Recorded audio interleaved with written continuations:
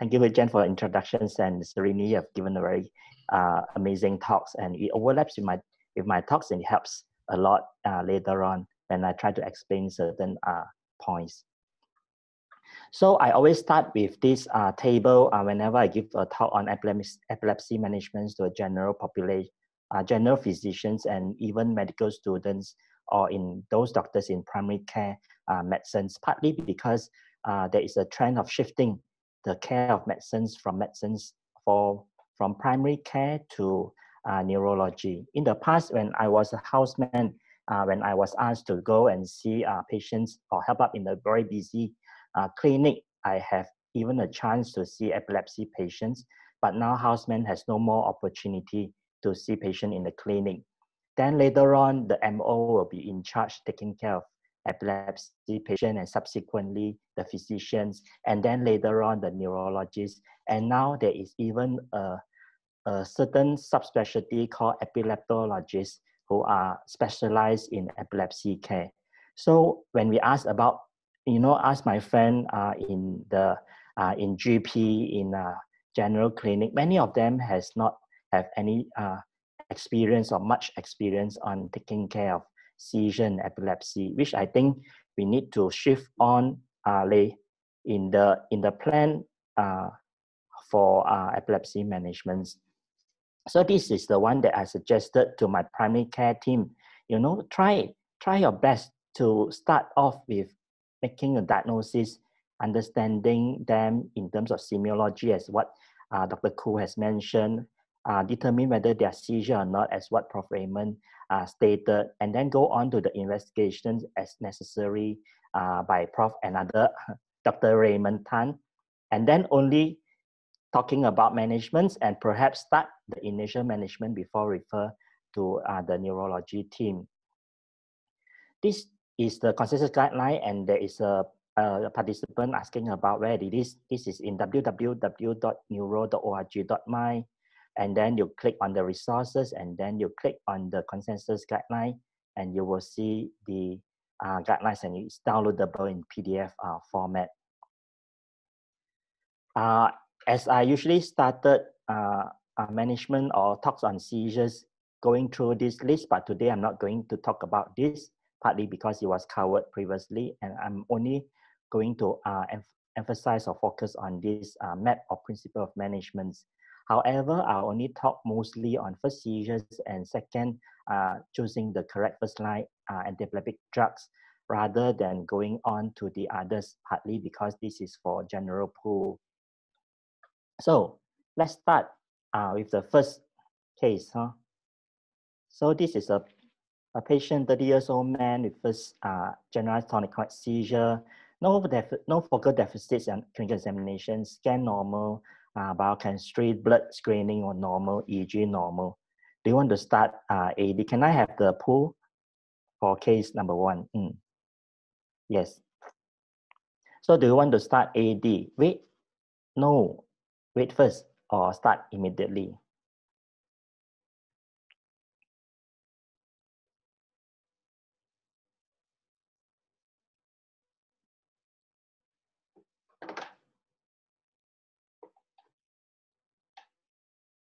Okay, can I have the pool results?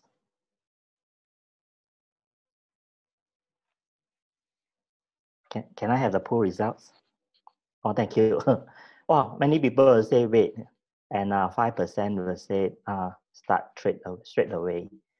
So in fact, this is what I usually do as well. I'll talk to the patient, give them both the options, and let them choose, but most of them will choose to wait. So what will happen is that for first seizure, half will not have recurrence, and that's why if you start treatment for 2 years and patient may not have recurrence, which means the patient have to take 2 years medication for no reasons. And secondly, the immediate treatment will not improve long-term remission rate. So even you start later on, the overall outcome and quality of life are still the same. So, however, there are certain conditions that we will consider starting treatment even when patient have first seizures, especially if there is a scan lesion in the CT brain, if there is abnormal EEG, especially the one shown by Dr. Raymond Tan with generalized polyspite and wave and so on. If there's positive family history, if there are a lot of night seizures, nocturnal sleep seizures, partly because patients cannot be or unsure about how many seizures they have in the past. They may thought this is the first one, but in fact they have many more in the past. Or lastly, if the patient have cognitive impairment, then you know that there is already a brain damage which can predispose to seizure. Then it will stronger reasons to consider starting medication more. So based on the definition in 2014, there is a very key statement here, which is 60% recurrence risk, which means that any of the patient, you think that their chance of developing another seizures is 60% or higher, then you would want to start treatment. But what is 60% and how do we determine 60%? Based on this chart, on the left y-axis, you will see that all the numbers here are percentage. So 0.4 means 40%, 0.6 means 60%. So if we draw a line of 1 year across, the only one that is likely to have 60% chance of having seizures is those with remote symptomatic causes. What does it mean? It means that if someone having an abnormal scan, for example, having an old stroke or having an old trauma or having an old brain injury or tumor, then the chance of them having another seizures will be 60% or higher. And therefore, in this case, you would want to start treatment. However, if someone having 2 seizures, then you would consider higher chance of recurrence as high as 60%. As you can see on the graph over the left here, the lower line is the percentage of recurrence in patient with first seizures. Even up to 3 years here and 6 years, the chance of them having another seizure is only about 40%. For those with only 1 seizure. But if they have 2 seizures, the likelihood of having another seizure in 1 year go up to 60%. So the second rule is if their seizure recurred or if you have 2 or more seizures, then you would start treatments.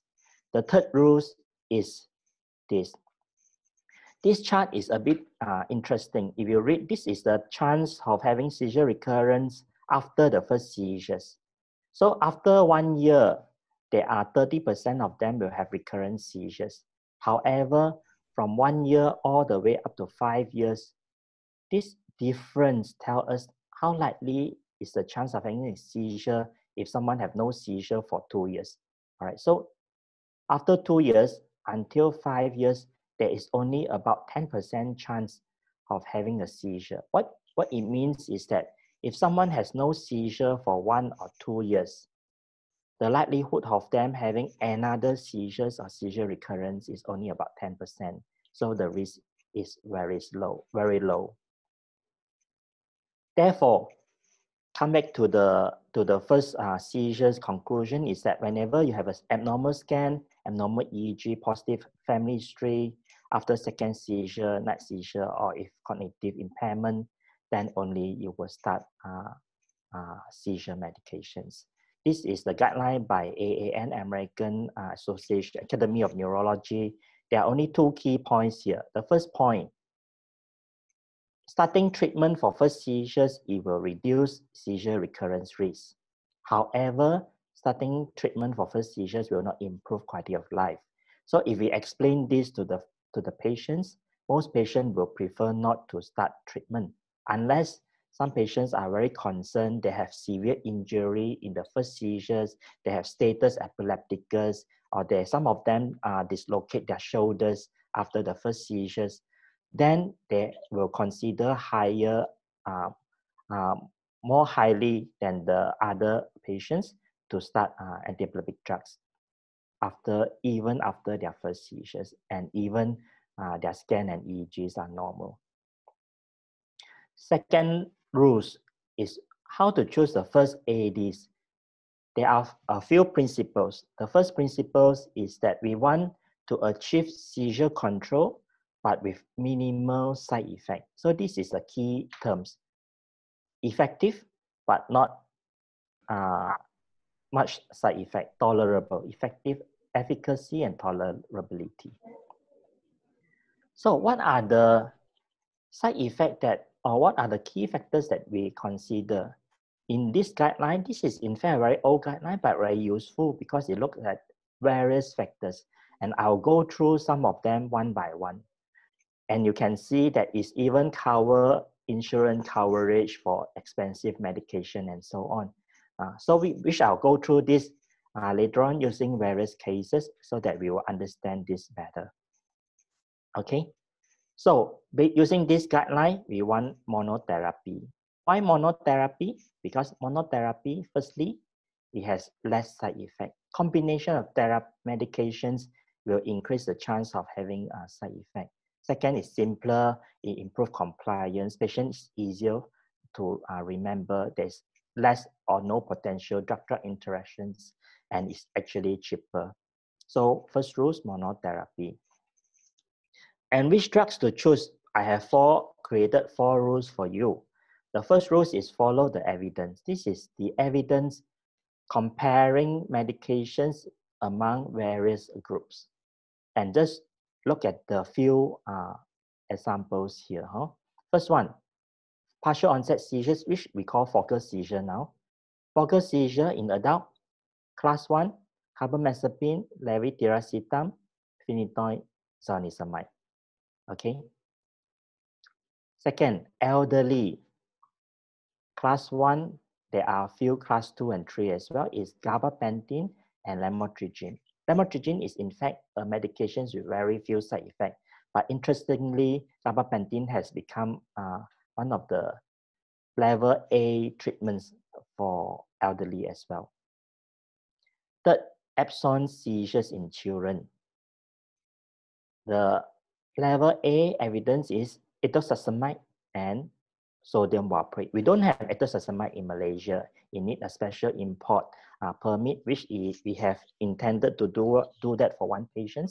Otherwise, the treatment we use nowadays mainly is sodium valproate, and it is in children. So don't worry about childbearing, don't worry about teratogenicity, and don't worry about pregnancy. However, for juvenile myoclonic epilepsy, we have only two level D evidence, which is topiramate and sodium valproate. So if you don't use valproate, you may consider topiramate, but topiramate also have teratogenicity risk. So we go to the next one, which is lamotrigine and levetiracetam. So this is the rule number 1, get the evidence and follow the evidence. Rules number 2, follow the seizure types. Just focus on those with yellow bar. Yellow bar cover a lot of others generalized seizures types, mainly myoclonic seizures and absence seizures. This is generalized tonic-clonic seizure, GTCS. CPS is complex partial seizure, or what we call as focal seizure with impaired awareness, FIAS. SPS is simple partial seizures in the past. We call focal seizure with focal aware seizures. So what are the medications which is useful for generalized seizure types? Firstly, sodium valproate, yellow bar. It is suitable for all types, sodium valproate. Lamotrigine is supposed to be suitable for all as well, but in some with myoclonic seizures, it may aggravate up to 30%. The others are the newer medication, including topiramate, zonisamide, as well as levetiracetam. So this becomes some of the options when you are treating especially generalized seizures. Third, follow the guideline. This is Malaysian Consensus Guideline. As I mentioned, you can download from our neurology MSN website. In this guideline, you can see that for focal seizure, these are the monotherapy that we have recommended. Let me go through the list again. Carbamazepine, lamotrigine, levetiracetam, oxcarbazepine, which is trilaptol, sodium valproate, and zonisamide. For myoclonic seizures, it's still sodium valproate, followed by levetiracetam and topiramate. You see that lamotrigine is not listed here, partly because, as I mentioned, it has 30% seizure aggravations, but yet it is still effective in the others 50 to 60%. So this can still be considered, but not in the list.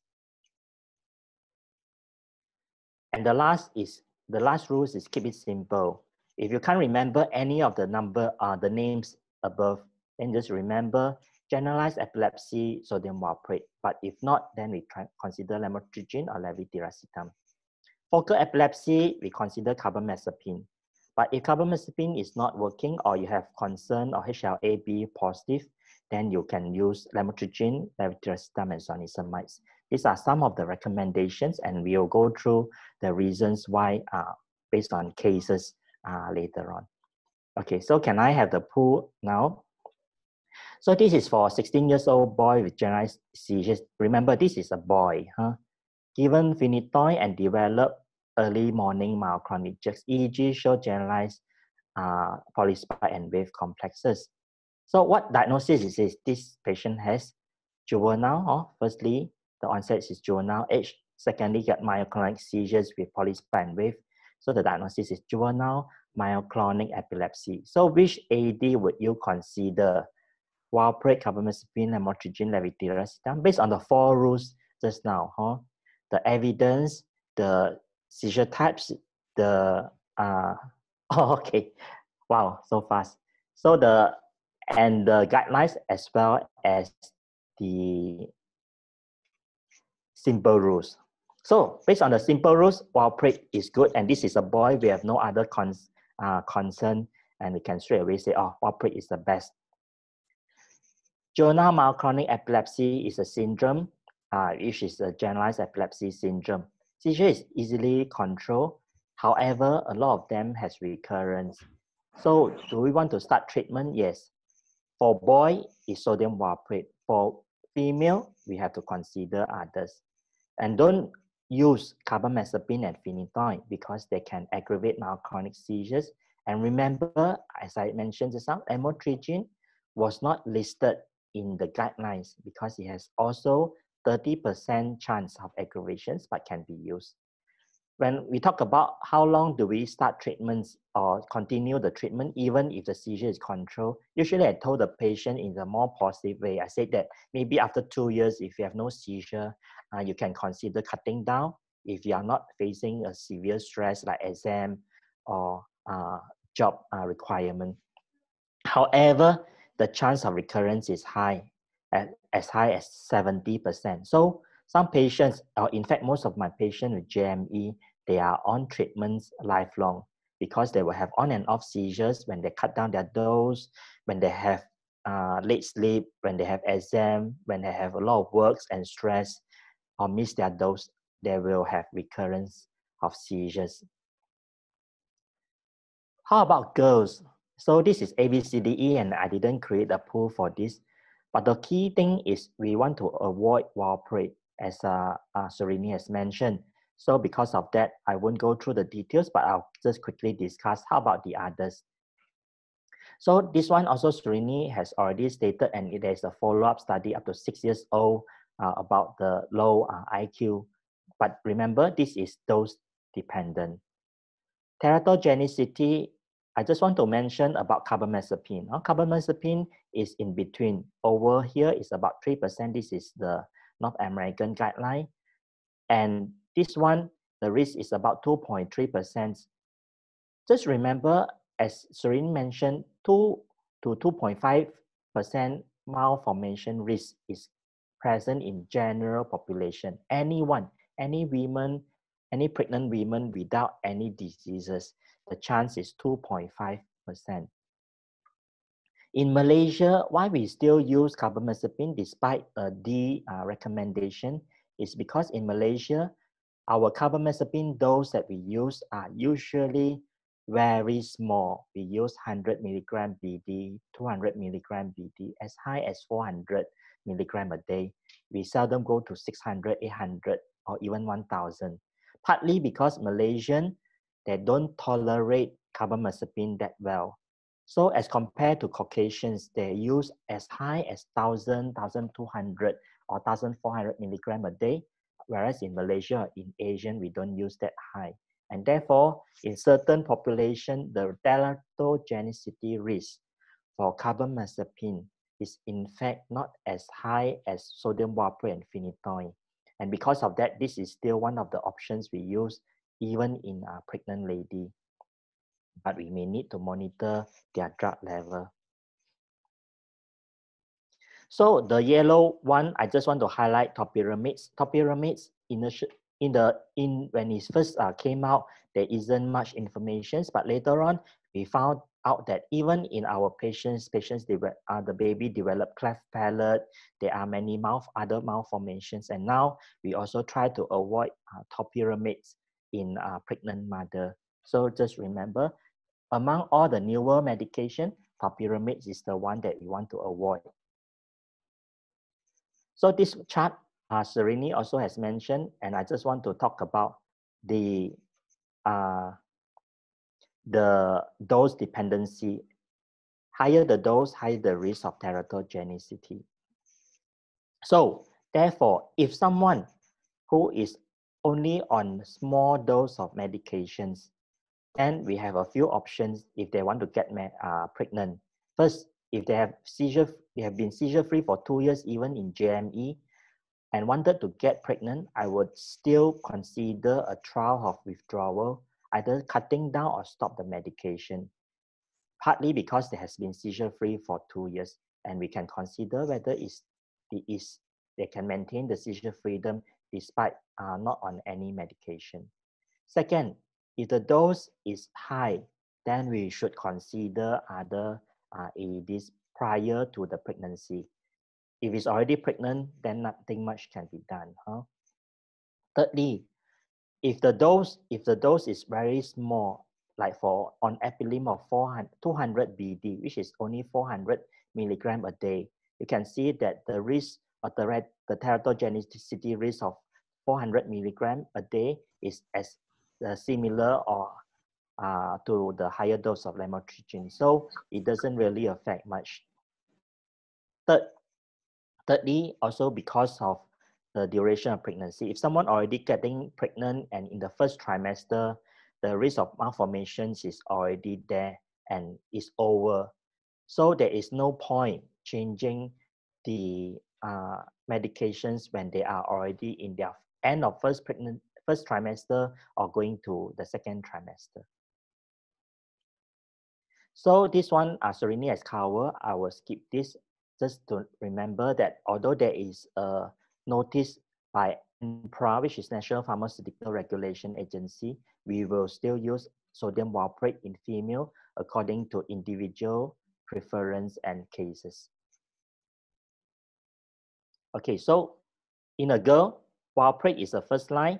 Sometimes it's much useful as I have a patient which I switched to lamotrigine. Oh, sorry, it's not the pool yet. Not the pool yet. So thank you.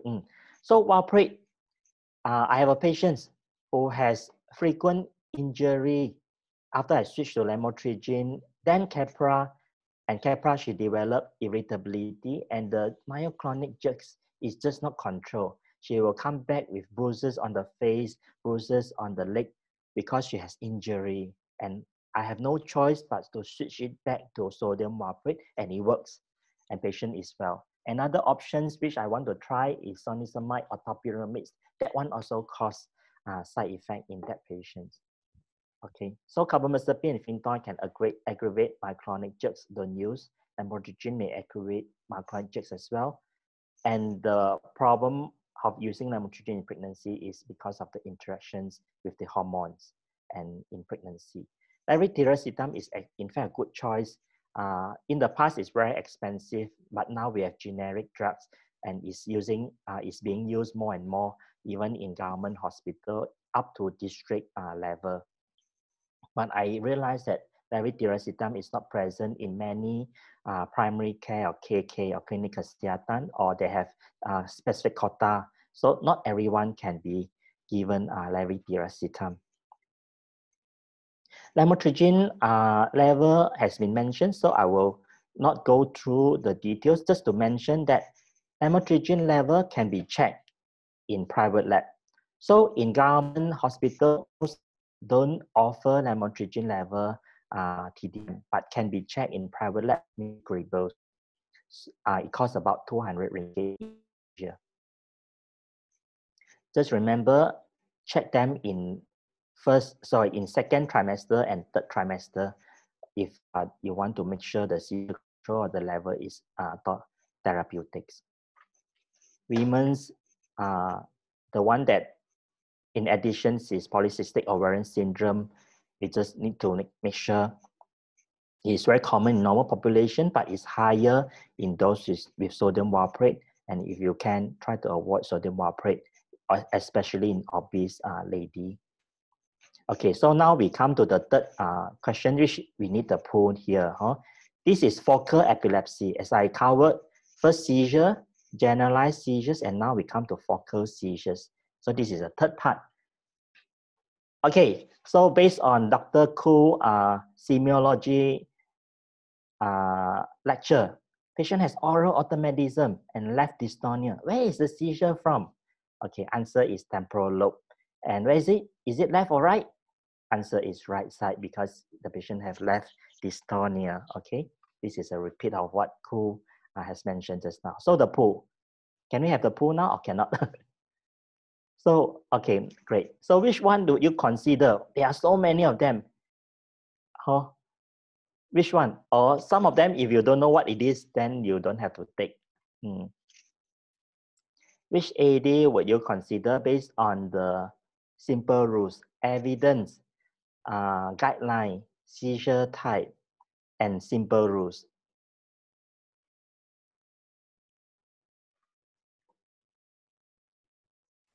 Okay. Okay, can we have the answer now? Oh, wow.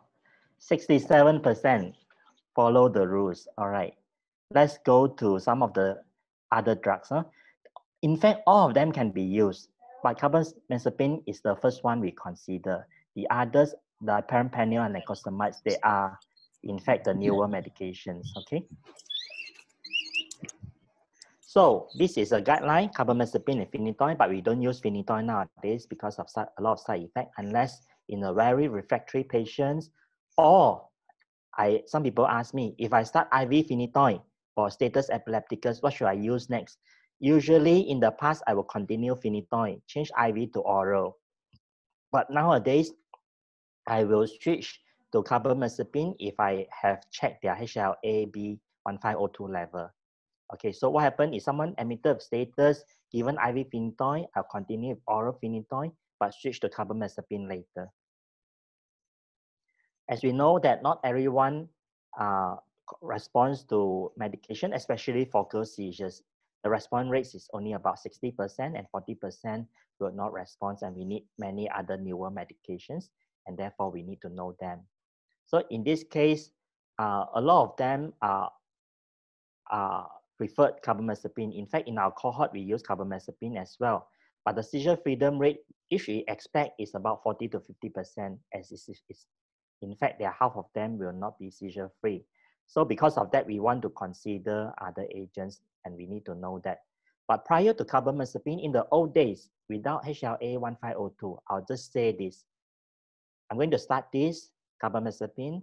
There is a chance in 1 in 1,000 or 0.1% that you may develop skin reactions or allergic reactions. If you have rash, if you have blister, you have mouth ulcer, you stop the medication immediately. This is what I'll do in the past.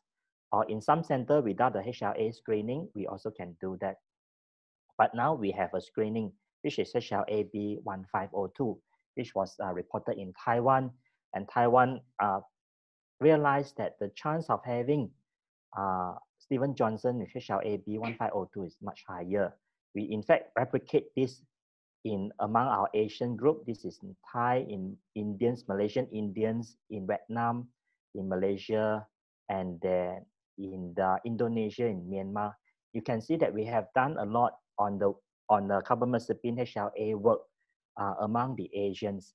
And in fact, population having HLA-B1502 belongs to the South China and South Asian groups, including Taiwan, South China, Thai, Vietnam, Myanmar, Indonesia, Malaysia. and Singapore, of course. Not in the North China, not much in India, and don't worry in Japan and Caucasians. So, however, not everyone with positive HLA-B1502 will have Stevens-Johnson. The risk is about 1 in 20. So let's say someone is tested positive, there is 5% chance of them develop Stevens-Johnson, but it's high, partly because if someone develops Stevens-Johnson, it can be very severe, it can affect their eyes, it can even affect their skin with long-term sequelae. All right, so it is very high. So tested positive, we would not give carbamazepine. Tested negative, the risk is small, and therefore we can still give, but yet there is still a small, very, very small risk.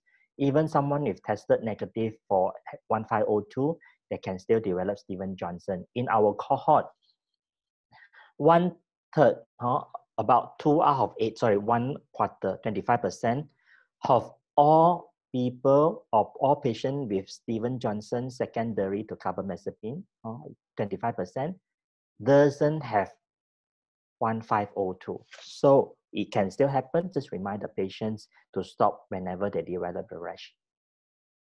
So if they fail to respond to carbamazepine, what is next? We can consider all the newer medication.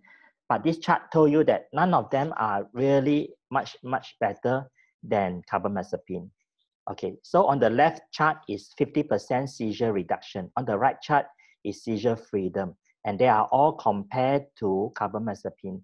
This is the enzyme-inducing group in the upper half and the non-enzyme-inducing group in the lower half. It just says that they are just slightly or similar in terms of efficacy to carbamazepine.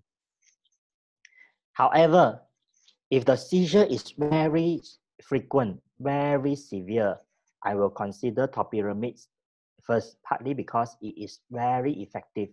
However, topiramate has a lot of side effects. Patient cannot tolerate, patient have word finding difficulties. If the patient is milder, having less frequent seizure, like once a month or once every 2 months, then we can consider lamotrigine and zonisamide, which is less effective, but also less side effect. Tolerability is better. In the past, we don't use levetiracetam that often because of the cost. But now, if we are using generic, then this can be one of the good choice in treating focal epilepsy, not responding or not suitable for carbamazepine. Drug-drug interaction, we talk about oral contraceptions just now. There is an interactions, so we should avoid all the enzyme inducers, especially carbamazepine.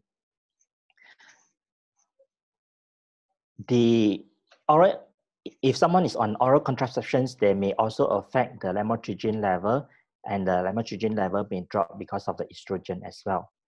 How about COVID treatment? We are now having COVID treatments. There is, in fact, drug-drug interactions between COVID treatments, especially chloroquines and all the antiviral with the enzyme inducers like carbamazepine. So if an epilepsy patient develop COVID, then we should consider whether to switch their anti-epileptic drugs or to levetiracetam or topiramate, or consider drug-drug interactions during the treatments. In elderly, we try to look into one of the important side effects, which is osteoporosis, especially enzyme-inducing drugs. And therefore, in elderly, we should consider doing bone mineral density as well as supplement them with vitamin D if possible. So these are the newer anti-epileptic drugs. In the past, we have only old generation and new generation, but now we have first, second, and third generation. Third generations are those come in the last 10 years, including perampanel and lacosamide. But lacosamide is not distributed in Malaysia anymore because we don't have a distributing company. However, we still can import, like my hospital, we still have an individual import permit for those on lacosamide. Why are new medications considered? They are not much better in efficacy. It's about the same.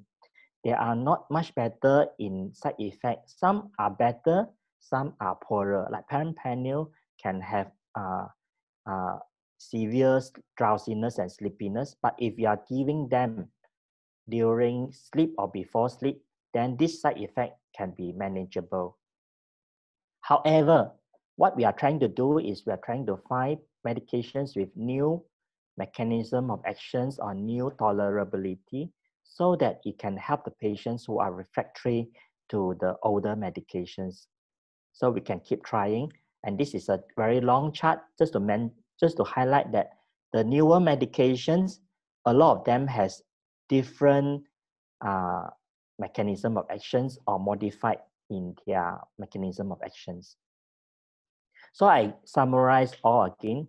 Today I cover about first seizures and choosing first line anti-epileptic drugs, especially on the principles. And I only introduce you on some newer AEDs so that if the patient is not responsive to medications, refer to us to try some new medications. And if it's not responsive to drugs, we should consider surgery later on, which Sugandhi will talk about it. So this is a chart again. Think about it. If you are in the general medicine, if you are in the primary care, if you are in the clinic kesihatan or GP or medical students, don't refer to neurology straight away. Consider doing the diagnosis, get the investigations, start the initial management, and then consult. Thank you very much.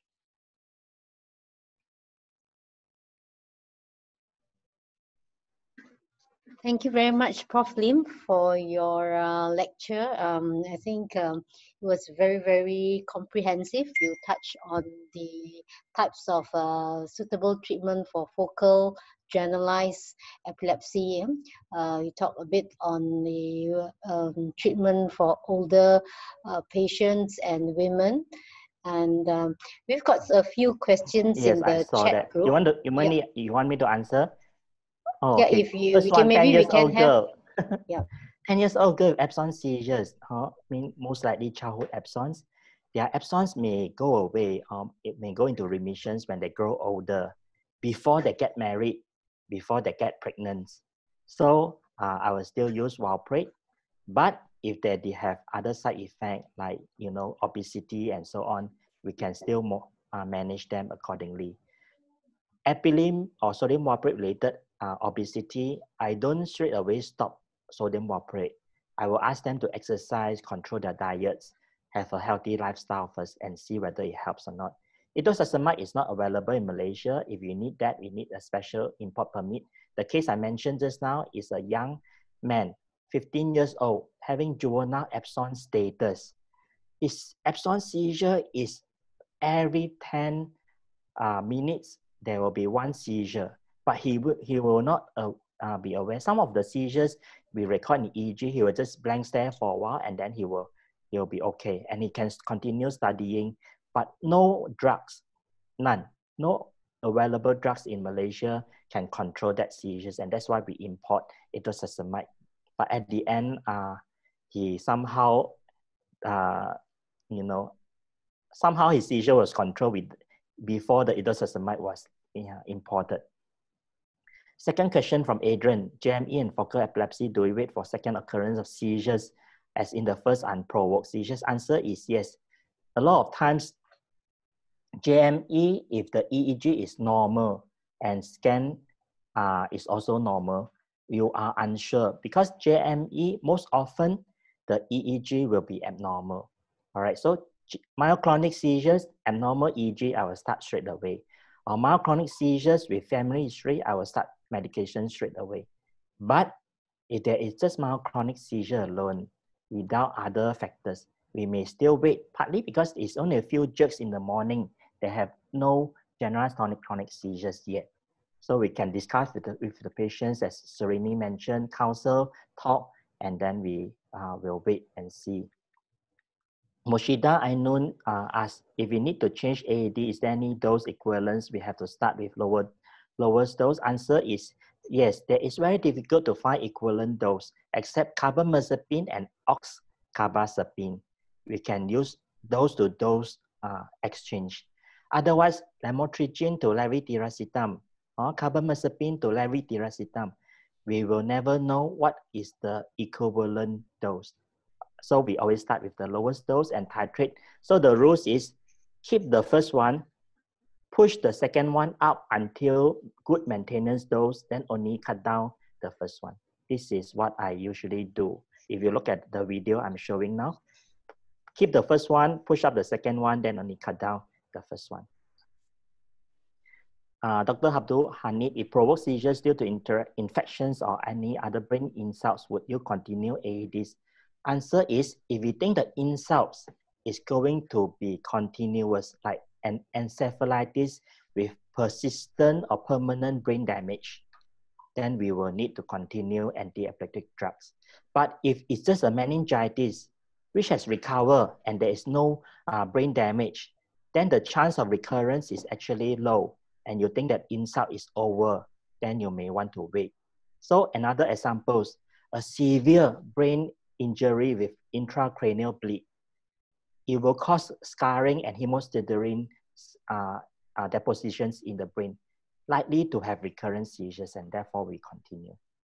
Alvin Oliver, thank you. Just a simple question. We decided to start AED in patient for seizures. How long do we keep the patients on AED? Because consider the rules is 2 years. As I usually talk to my patients, seizure free for 2 years.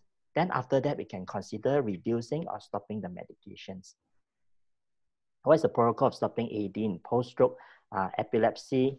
Answer is that I usually don't stop, although we still follow the 2 years seizure remission rules, partly because, okay, stroke, if it's small, like lacunar stroke, then the chance of recurrence or even causing a seizure is lower. Sometimes we are happy or feel safer to stop after no seizures for 2 years.